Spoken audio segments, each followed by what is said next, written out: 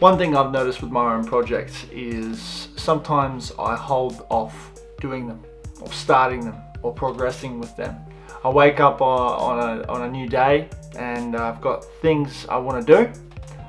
First thing that you got to do is obviously get out of bed, put some clothes on, have some food, grab a coffee, brush your teeth, and then it starts.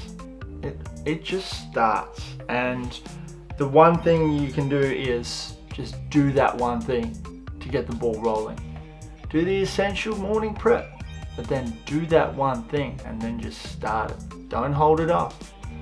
Don't go to the gym later.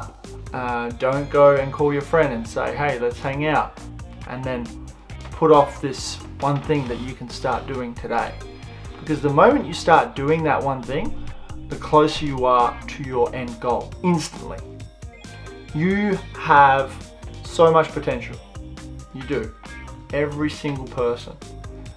It all starts with that first step, because as soon as you start that first step, you've already done more than doing nothing.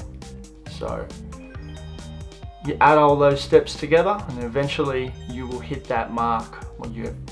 Before you know it, you've hit that goal. On to the next one. Make sure you're enjoying the process though, but make sure you start. Get that ball rolling. And once you're finished for the day, the next day, aim to do it better than yesterday. And that's it. Good luck. Enjoy it.